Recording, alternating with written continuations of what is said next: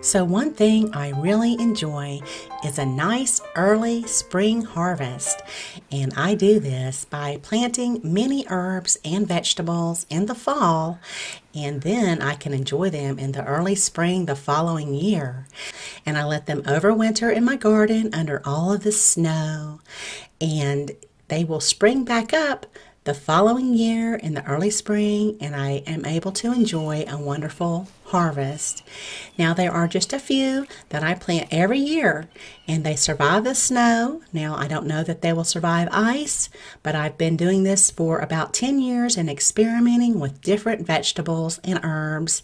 So I'm very familiar with what will overwinter in my raised beds without a cover. Okay, you might know that snow is a wonderful insulator, but ice might be a little bit more challenging for these vegetables. The trick to this is making sure that you plant your herbs and vegetables early enough that they will establish a nice root system to make it through the winter. So you'll need about 4 weeks of good temperatures to get that plant germinated and up and growing. Once the winter temperatures set in, that plant will most likely stop growing. It should not die.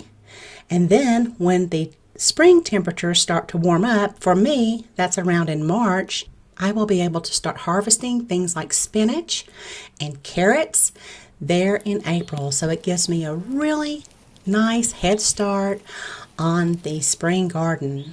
So this includes planting things not only like spinach and carrots, but shallots do great when I plant them from seed in the fall, as well as onions. That would include your regular like Spanish storage onions or scallions. And then of course we always want to plant garlic in the fall.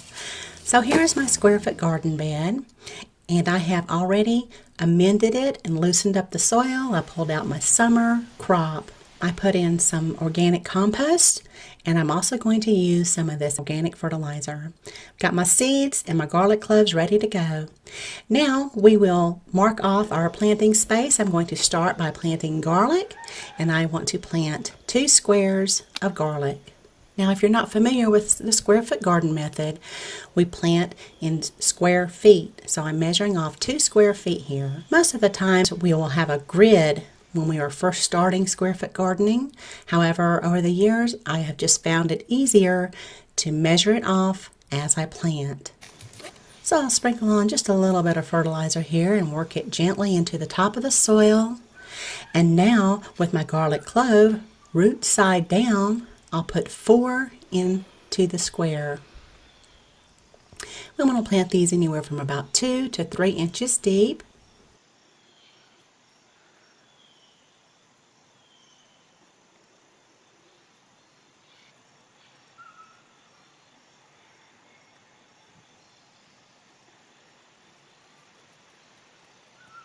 And then, of course, always mark your squares that you have planted so you don't go back and plant something else over them. Now I want to plant 4 squares of spinach. So again, I'll mark it off. And with spinach, we want to plant 9 per square. I plant my spinach early enough so that it will germinate, which takes about 5 days at around 65 degrees Fahrenheit.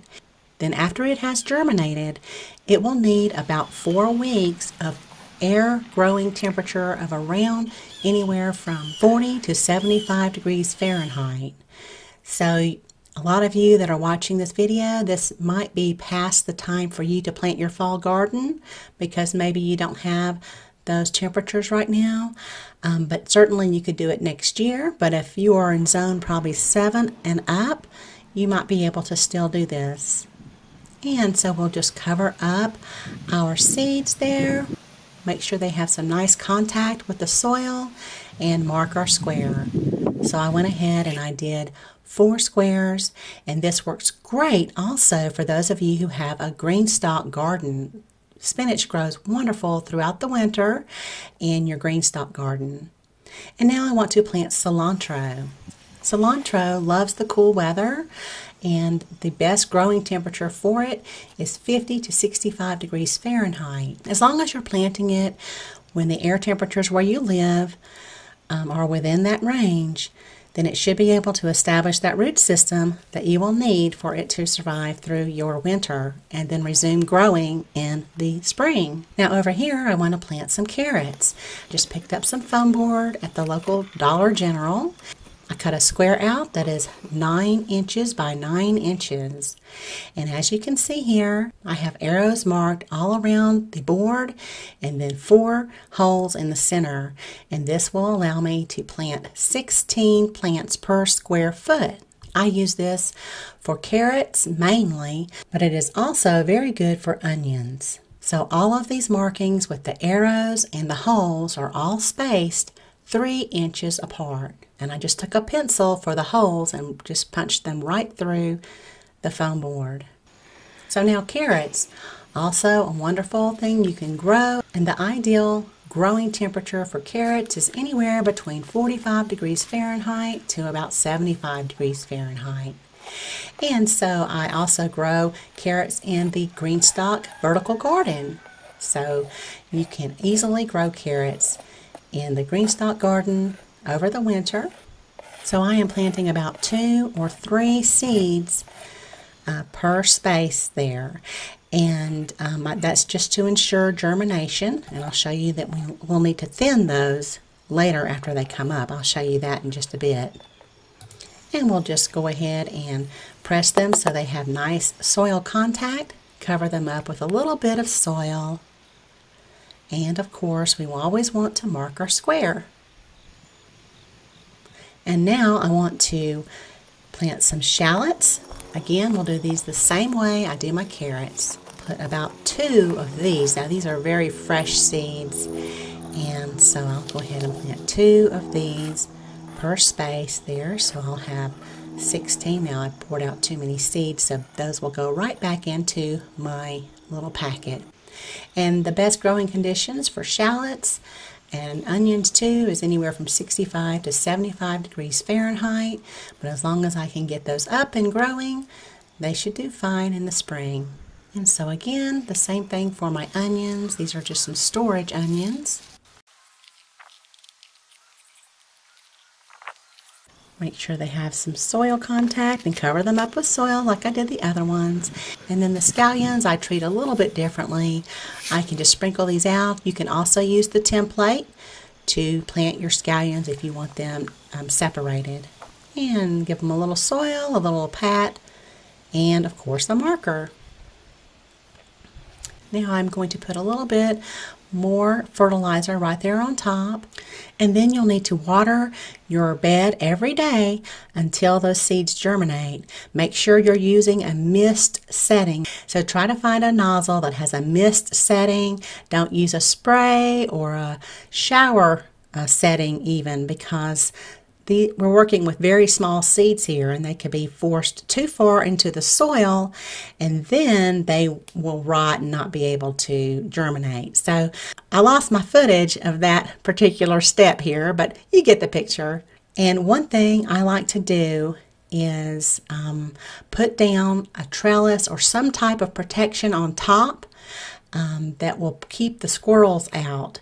And so I'll just take my summer trellises that I use for my tomato plants, and I'll just lay them right there on top of the bed. Now it doesn't keep all the squirrels away. I have a black walnut tree and the squirrels love to go and get those black walnuts and hide them in my beds in the fall. So they did a little bit of damage already to these. I have some spinach seedlings that were messed up and that kind of thing. But it does do an all right job. I can actually use bird netting, and that would work even better. Or I could use a mosquito net. That would work great too. And then one more thing I'll show you here. This is how I showed how to thin carrot seedlings in a green stalk. So once your carrots have come up, go ahead and thin them. You just want to have 16 in your square foot. I want to pick out just one and cut them out. Do not pull them out. This is a root vegetables, so we don't want to disturb the developing root system. So cut out your carrots when you go to thin them to 16 per square foot. And then with your spinach, sometimes I'll use 2 spinach seeds just to ensure germination, so make sure you thin those to around 9 per square foot. So I hope you're able to try this year if you live somewhere where you still have adequate growing temperatures to get your root system established. If not, make sure you mark it as a favorite, and then next year you can refer back to this to get your garden up and growing early. So thank you so much for watching, and y'all have a beautiful day.